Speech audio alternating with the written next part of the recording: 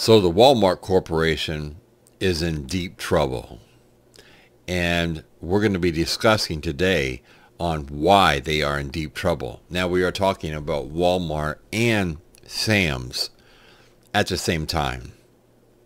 They both are so overstocked with goods, it has created a very bad working conditions for their employees, and in some cases even unsafe shopping experiences for their customers.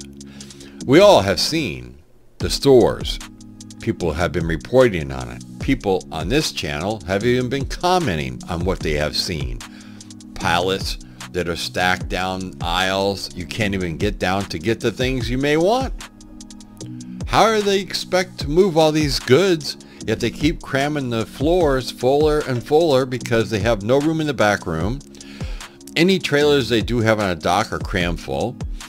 These people are trying to work and try to put out merchandise where there's no room. It doesn't make any sense. As a business standpoint, you would think that they would try to move this into other areas where maybe some of this stuff is selling, liquidate some of their overstock. Now they do have a program where you can buy liquidation pallets up to trailer loads. Maybe that's what they're going to have to do.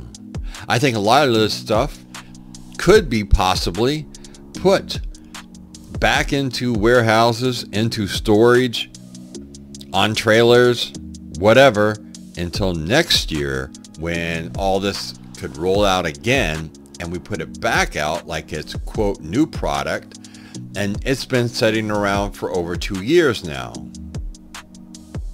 Because we're coming into the holiday season.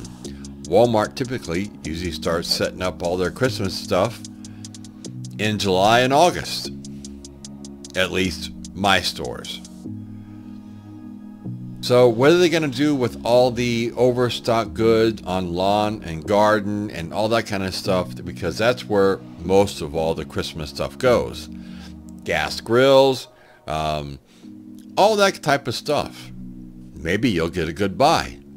Or maybe they'll push it all into a empty trailer, another container, and let it sit until next spring when they can bring it out and tell you, oh, look at the brand new products and we got some good deals for you.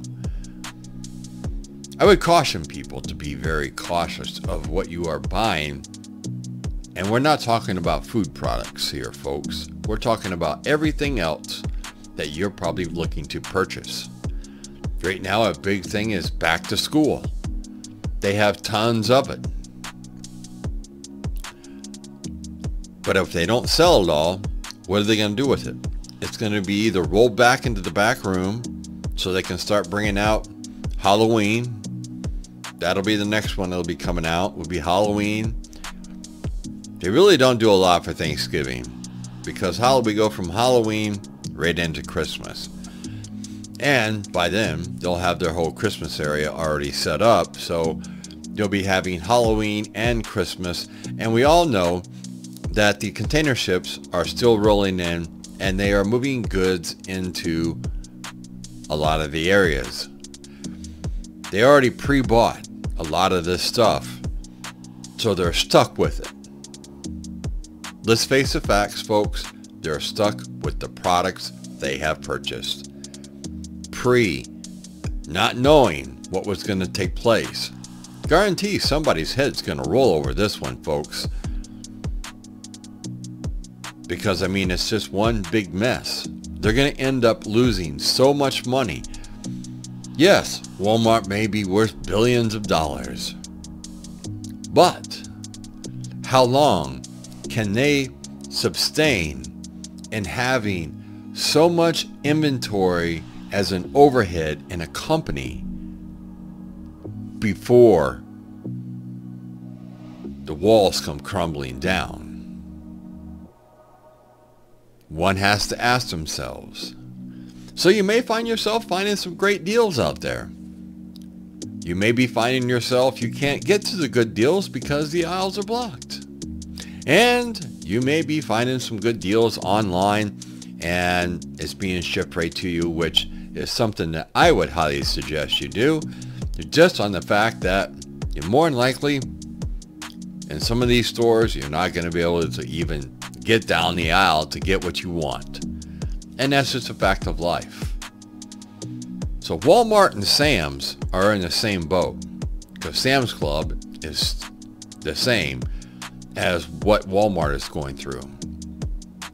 The Sam's I deliver to, their back room is actually worse than what Walmart is, because on Sam's their floor is already crammed full. The racks are full all the way up as high as they can go. They have merchandise that is everywhere. Anywhere they can put merchandise, there is merchandise. There's no more room, but they can't stop the trucks from coming in.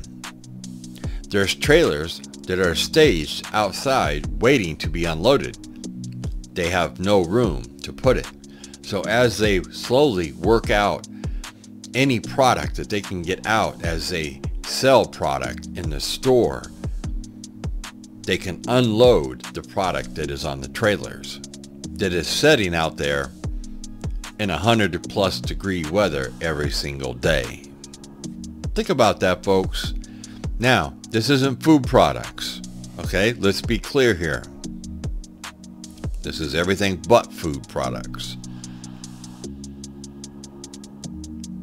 So we don't know where this is going to go, but all I do know is, folks, Walmart Corporation is in trouble because of the high overhead that they have in inventory, and more of it is floating across the ocean as we speak right now.